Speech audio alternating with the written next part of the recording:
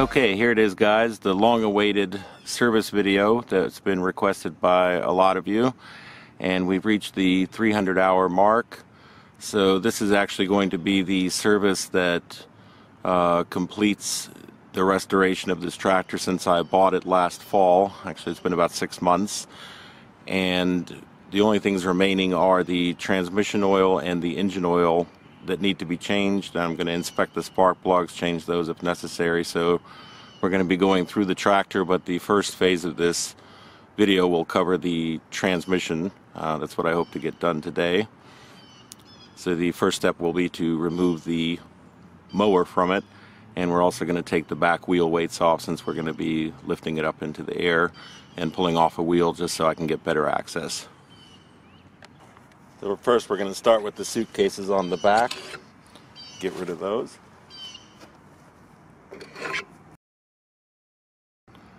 Next we're going to remove the mower deck to make access easier. And of course we need to do that to lift the tractor.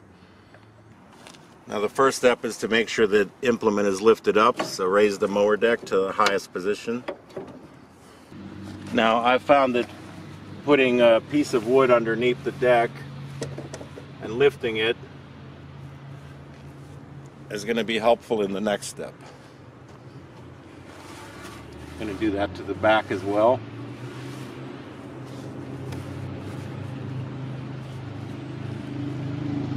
And now we're going to lower the deck back down all the way. At this point the deck is being held up by the strips of wood, and it's going to relieve the pressure on the latches that we have to undo below in the next step. And while we're here, we're going to do this next step, which is pushing this release lever. And we're basically removing the tension from the drive belt as well as the, I believe, the deck belts, but more importantly the drive belt. That's what allows us to take the deck off. Next, there are these latches in the back. We're going to pull those first. See if I can hold the camera here while I do it. And you're going to pull that out. And what that does is it releases from the lever, from basically the lifter. So that just disengaged it. And we're going to do the same thing on the other side. Alright, here we are on the other side. We're going to pull this one as well. And now that's free. So we're almost done. At this point you can pull the lever back up to pull those arms so they clear. On the front of the tractor, in front of the drive pulleys, you're going to find a lever that's spring-loaded. And there's a bracket that slides out and unhooks from the mower. So first we drop it from here,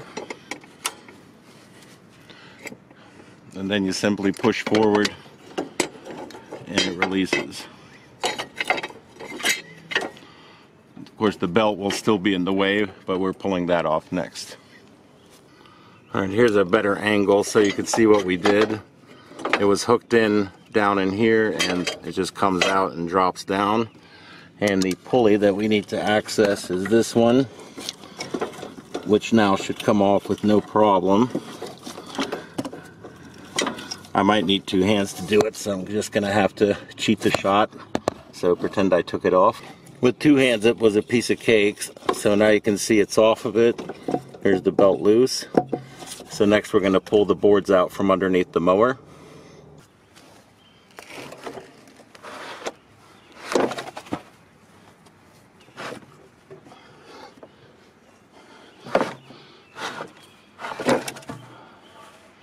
There's always one that's a pain. Now the mower is sitting flat and level on the ground. The couple times I did this, I found it easier to pull it out from this side.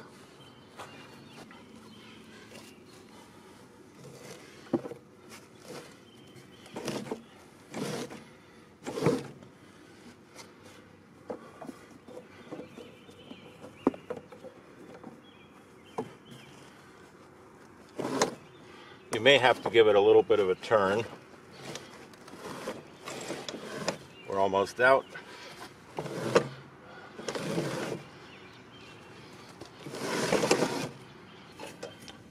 Now all that's left is to remove the mower drive belt from the pulley. Comes right down like that. You have to work your way around a little tab here. And then this comes with it. And we're done. Alright, that wasn't too bad at all. Mower deck is pretty easy to remove on this tractor. The next step is we're going to loosen the lug nuts on the back rear tire before we jack it up and pull the wheel off. Of course, you should loosen these before jacking it up into the air.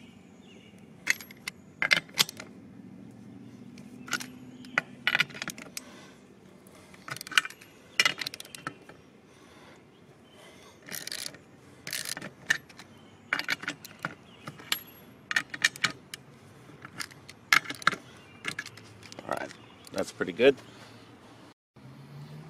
I'm going to be using a scissor jack lifting the tractor in the middle and a piece of wood in between the jack and the tractor to spread it out evenly and also to prevent any kind of damage. For extra stability, we're also going to lower the back blade, which is why I left it on.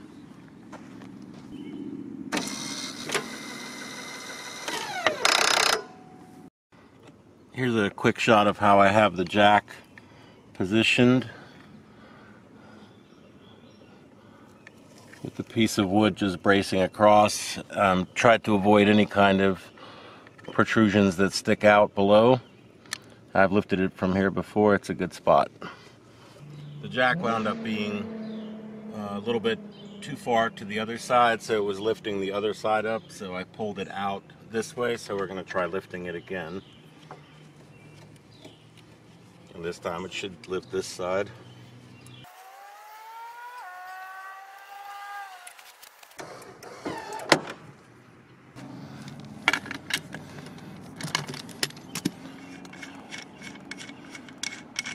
They should come off fairly easily now.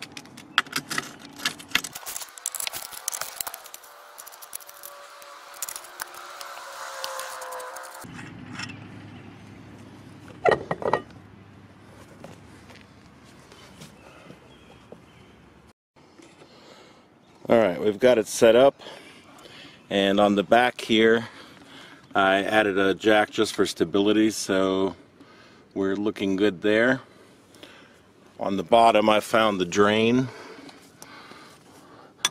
That's your oil drain. That's a 17 millimeter.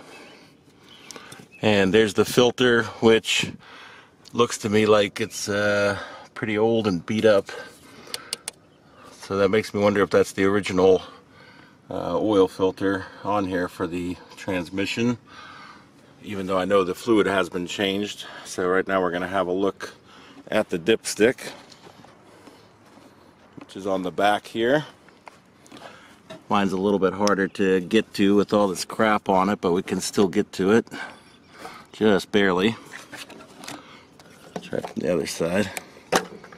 Alright, got that off. Let me wipe that off.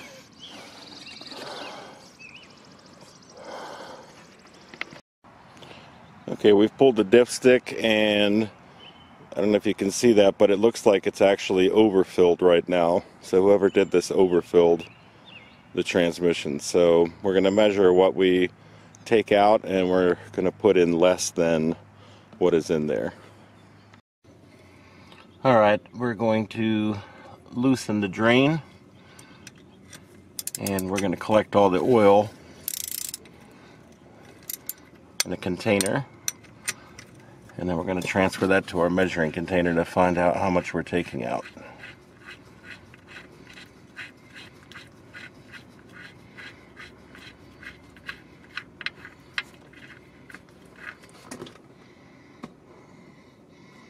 So we're going to let this drain out all the way.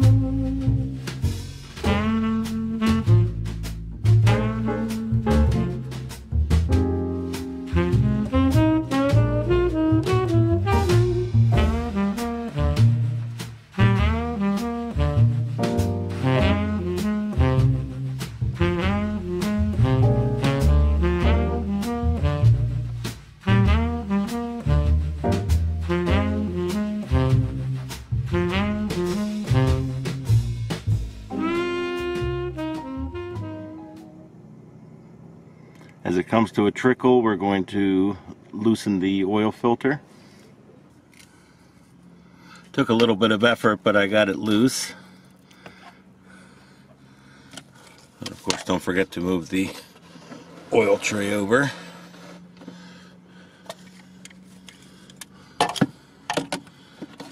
This is a lot easier with two hands.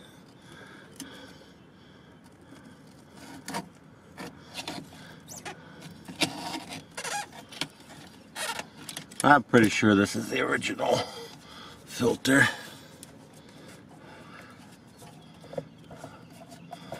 We're just gonna spin this off and let it dump into the container. Alright.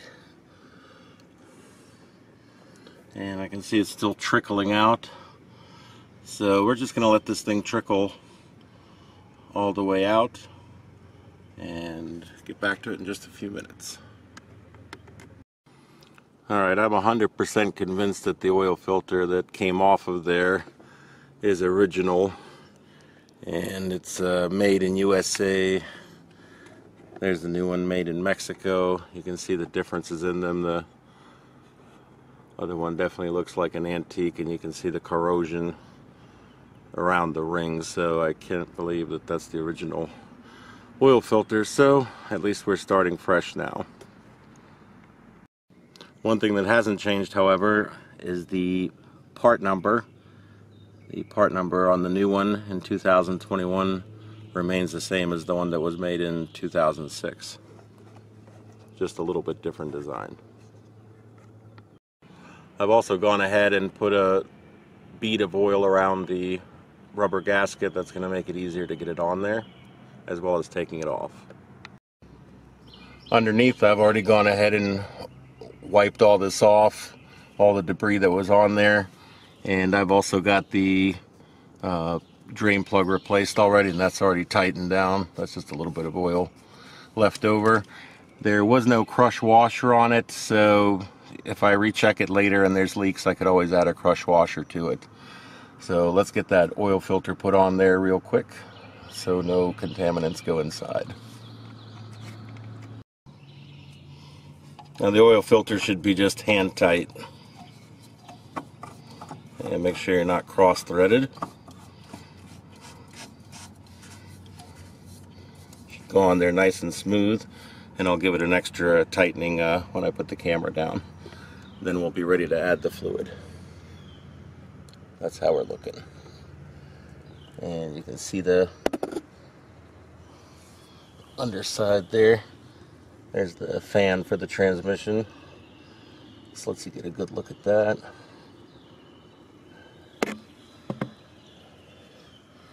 Alright, let's get this thing filled. Alright, now we're going to find out how much oil to add back in.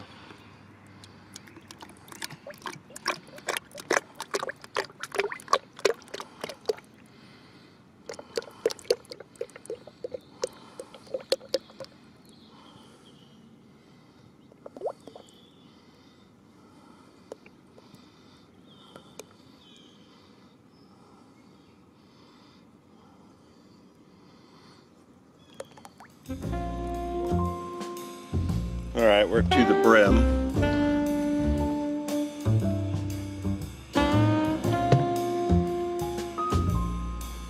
Well, look at that. Now I've done made a mess.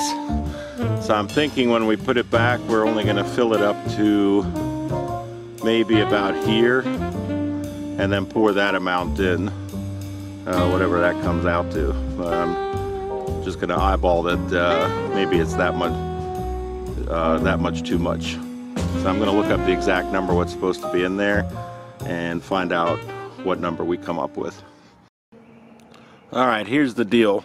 According to the manual, the transmission holds 5.7 quarts, but what we pulled out of there when this container overflowed, this is a 1-gallon pitcher, we probably lost another maybe quarter quart. So we basically, there's about a quart and a half that it looks like you can't get access to when you do the oil change.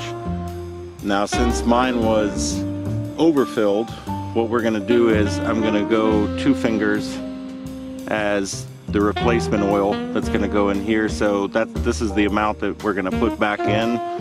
What came out of there was probably about, if the container could have gone higher, maybe about that much, just another hair. Alright, so I've gone ahead and disposed of the oil into my recycling container, and we're going to go ahead and fill this back up 2 fingers off the top with the fresh oil. Not a big deal that I'm using the same container, because if you think about it, when it goes into the transmission, it's going to pick up the other oil that's in there anyway, and there's about a quart, more than a quart of oil technically somewhere in there still that's, I guess, can't be gotten to unless you take the whole transmission apart. Alright, see right about where we are.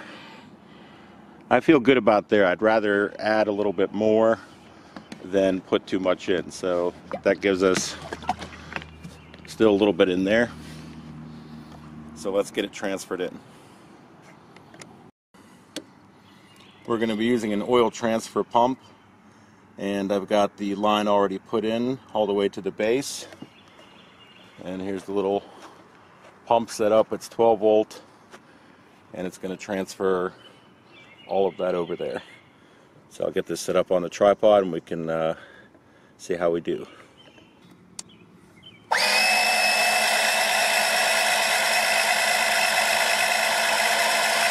It's going through the line right now. There we go.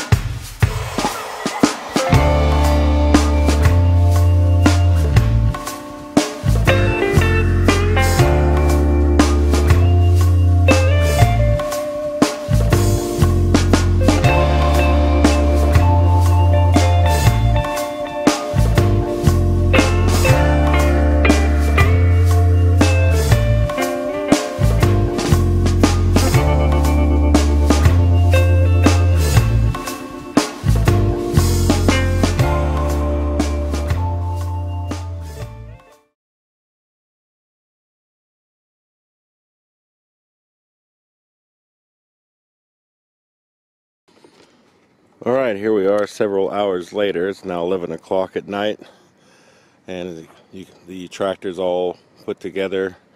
Took it off the jacks, and unfortunately when I went to check the dipstick, it was completely dry. So what we have set up is the pump again, and that amount that is in the container is the remainder of the gallon. So we're going to try about half of that, stop, check the dipstick, but it's possible that we're going to need the whole gallon in there, and that would mean that it was over by about a quart, maybe a little bit more. Alright, pump's all set. Let's get it going again.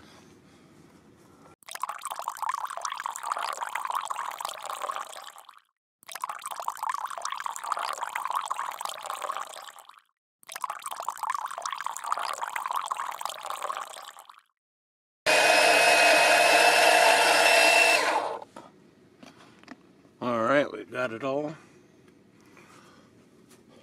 So we should have a full gallon in there. Alright, so we've got the fluid in, but I'm having a hard time getting a reading, and I'm wondering if I might have to turn it on. I'm confident that I have a gallon of replacement fluid in there, and I've replaced everything I took out minus just a little bit, and it was a little bit overfilled. So let's see if the tractor moves with what's in there, and maybe after just a couple of minutes we might be able to get a better dipstick reading. Yeah, neighbors are gonna love this. Okay,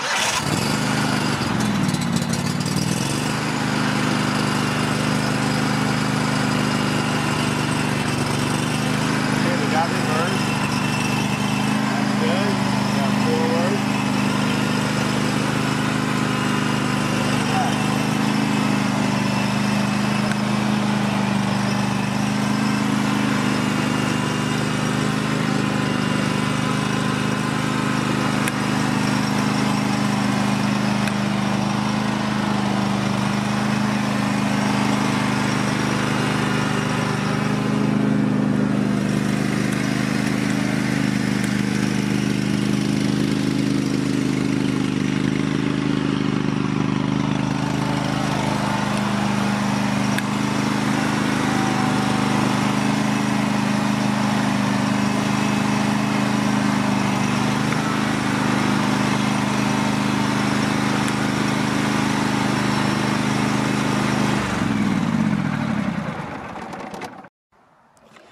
Well, here we are a couple of days later to finally finish out this video, and what had happened is it got too dark for me able to see, but we had a gallon put in there, but I wanted to show you now with some light.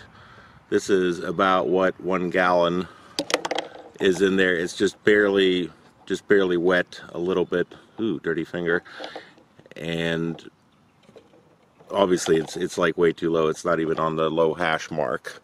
So what we've gone ahead and done is I've got 1 quart that's already been pre-measured and put into the container here. The total capacity, remember, is 5.7 quarts. So right there, what's in that container, that would be 5. But what I'm going to go ahead and do is just pump half of it in there, and then we'll do a level check. So it's all ready to go in. So already down the tube. And as a final note, the tractor does drive back and forth, which you saw a little bit of that in the dark footage from the other night. But just wanted to point out that the pedal did feel spongy with the fluid being low. So I kind of learned something in that regard, that if you ever feel the pedal to be spongy, definitely check the fluid immediately, because it does drive with it, but obviously you don't want to drive it with low fluid. There we go, and that's going to transfer all the oil in. Now the pump's not very fast, but it's a good way to service transmissions where it would be hard to get a funnel in there, and you'd probably just wind up making a mess. So we're just going to let the tripod record the rest of this, and then we'll check the level.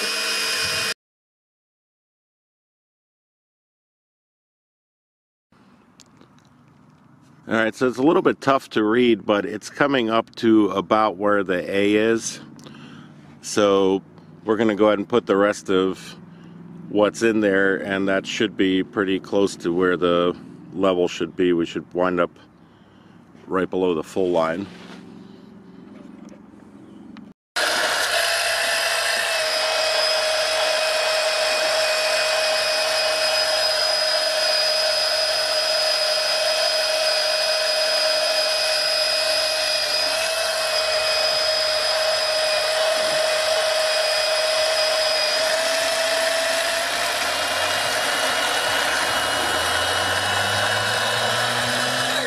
Alright, so we've got the last little bit draining in from the pump line, and we've got all the fluid in there, so we're just going to give it another check and see where we're at. Okay, final answer, we're going to go with 5 quarts as being the exact amount that you need to swap out for a BDU10. It's kind of hard to see it, but it comes up right about there, these.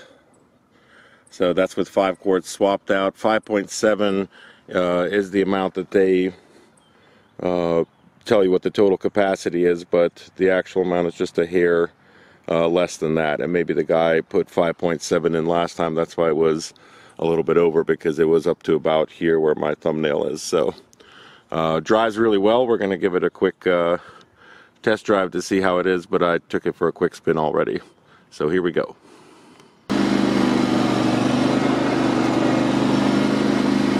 Alright, so we got forward.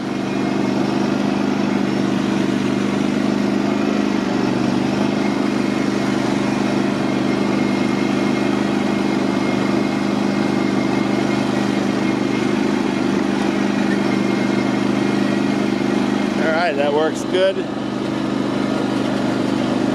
And let's try some reverse with it.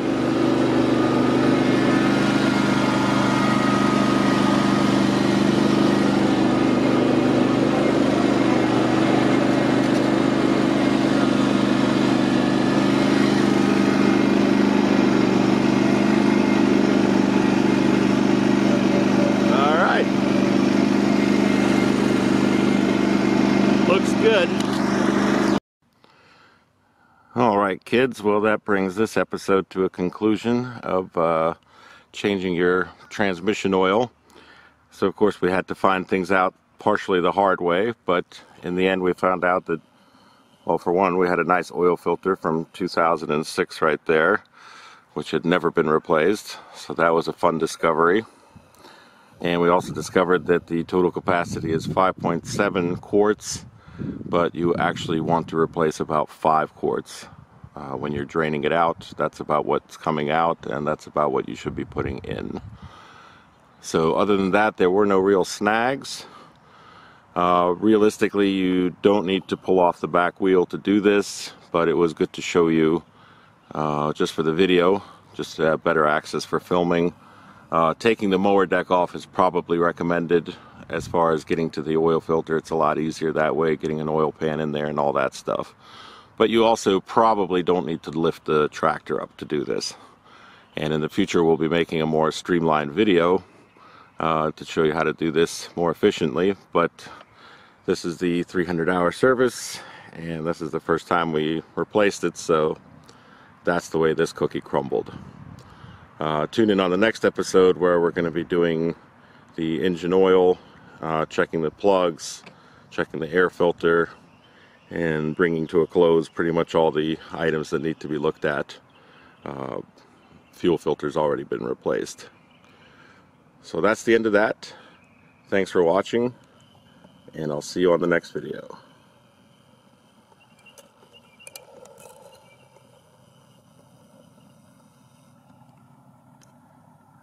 2006. Wow.